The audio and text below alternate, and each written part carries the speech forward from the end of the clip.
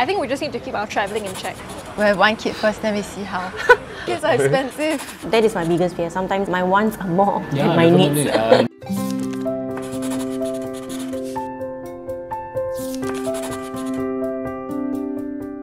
I told myself no McDonald's because I'm gonna eat it today. Right? Yeah. Okay, right. How about this? You want to try? It's like bubblegum. Okay, if you ask me how much money is enough for me, I would say basically earn enough to have a car, have a house, decent house. What enough money means to me, I think like extra money to be able to go overseas and afford like luxuries like Starbucks. Maybe if I have a kid next time, if they're like, oh, I want to study overseas, then I'm like, okay, I can like maybe pay for you a little bit. Yeah. Where we don't feel like we are struggling to put food on the table, where we don't feel like we're living paycheck to paycheck. Enough money would be, do I have enough money to go and save up for a wedding, as we are doing? Or do I have enough money to save up for our house, our car, our children? It's funny because I just had a conversation the other day at home, remember? I think 3K for me at this current juncture is enough for me to survive. Before kids lah. Yeah, it is, yeah. Yeah. And if you choose to go and take more money to go and spend it, it's just a personal choice, so that's up to you. But Completely fine. you gotta make sure that you've got that emergency fund set aside for yourself lah. Enough money. Money is never enough in Singapore lah. But what we can do is we spend on the minimum and then save the rest. Okay, for me, enough money means that so long as you have a shelter to live in, you have clothes, food, and savings for kids. I think that's enough. But of course, enough is never enough. Correct. So, I mean, as we spend, the money will keep depleting. So, of course, we need to ensure that we keep on saving so that we will have enough. How do you imagine your work to change in the future? I definitely do see myself continuously progressing, but what that end looks like, I don't have a clear picture of. So, I mean, I've been jumping industries. I started out doing events, then I was working in the medical line doing operations, then now I'm back to events, and then I'm also pursuing something completely different. I think it's better to be well versed in many different things. Then you're an asset. For sure. I can foresee myself having multiple income streams. Not just one, maybe like another creative business on the side. That's how I'll be able to have extra money. I want a job where I have slightly more freedom. Pay-wise, it depends on how hard I work. But as long as it's people-oriented, I don't really care what the job is.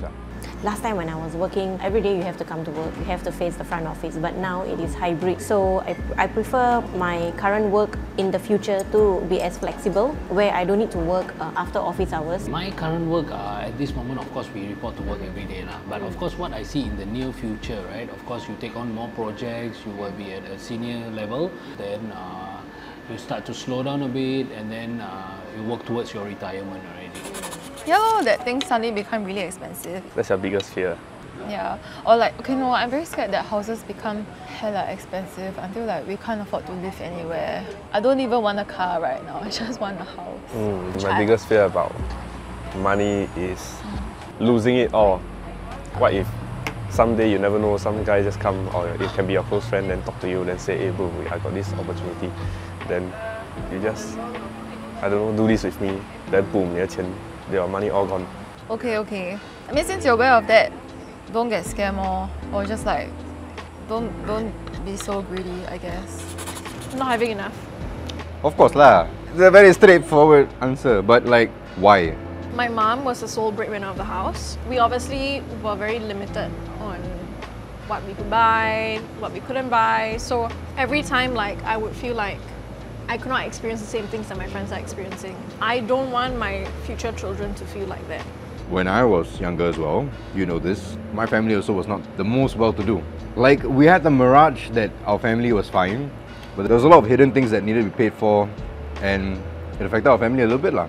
And it helped me cultivate a bit of a habit for saving money and like being a bit more spendthrift. Having more money should automatically mean saving up more for our future. Yeah. But if we start, idolizing, like, we want a car, money will come to a point where it start controlling us. And we've got to make sure that we're wary of these things lah. True. Within our means lah. Yeah. Biggest fear, actually I wouldn't say fear lah. If we spend on what we actually need, I think that's more than good enough for us to actually run through the phase. I agree with you. Everything costs money. We need to spend a bit wisely, and we need to actually categorize our needs and wants.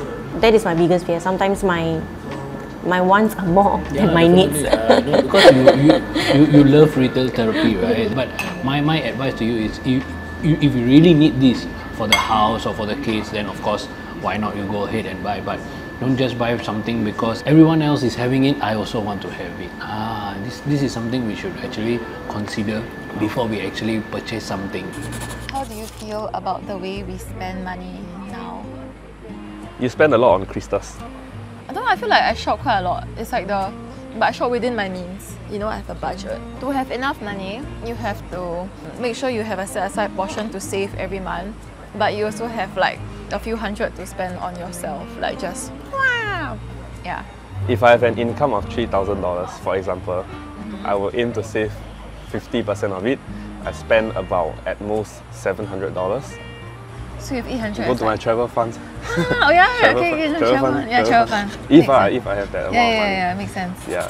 When I get my payday, first thing is to go and clear the credit card, and then after that, set aside my money into our savings, my own savings, and then my monthly expenditure. So once I've done that, I know exactly what I've got to do for the month. It's been a very good way to handle my money. I don't take cabs that often. You, on the other hand, suddenly will grab food, a wolf burger from don't know where. That was ages ago, Satya. Bro, sometimes the things you tell me you grab food, I'm like, where did you order from? That's some island-wide delivery stuff, man. I love food, right? Like, I mean, we both do lah. yeah. Yeah. Yeah, and like our dates literally are just of us going out and trying different food spots and enjoying ourselves. Both of us, like, we don't necessarily splurge on things that are out of our means. So I'm fine with that. I think we just need to keep our travelling in check. We have too many trips planned for the year. Yeah, dude. Last time I used to spend a lot of clothes and all, but now I feel like I have too many clothes and there's no space, so I have actually cut down on my shopping. I think your interest has already changed towards like house. We decorate our house like oh my god, we have the best house in the whole wide world. And then you also spend a lot for the kids in terms of like I usually take care of the house and the kids. You take care of the groceries. And the utility bills and everything. I mean, bills obviously it will fall under us. Yeah. We share the responsibility. We see how best we can actually serve to be a happy family. If everything goes well, all the way to marriage, all the way to buying house, all the way to having kids, I wish to have enough money to give my kids a comfortable life. And then also at the same time, make you feel comfortable enough to not compare yourself with other peers. If we can reach that kind of stage together, then it will be quite healthy. Yeah. I wouldn't leave all the financial burden to you lah. Like, we don't have to live in a big house, but it must be nicely decorated. It must have big windows so I can grow plants. What? You see, we are not on the same level. What do you mean? We're not talking about the same level. We're not talking about the same thing. You're talking about you. We must have enough money, or like be comfortable enough that our parents will not worry. Yeah, worry or tell us like, hey, is your partner treating you well? We have one kid first, then we see how. No, it's true. Kids are expensive. Okay. Yeah, the quality of life matters more than the amount of kids we have. I think along the lines of what we already mentioned, like we want to be comfortable, right? We want to be able to provide our children with a good life. Like with a life where they don't feel like, hey, how come this kid has this thing and I don't? Yeah, I think that's for the future. Yeah. But more immediate, we've been working on saving our money. Like we've had this 100K plan, which can then be split into the wedding, house, reno, and possibly honeymoon lah. I think our goals and plans have already been set in place. We're on track. Yeah. Good job. We should save some for holiday.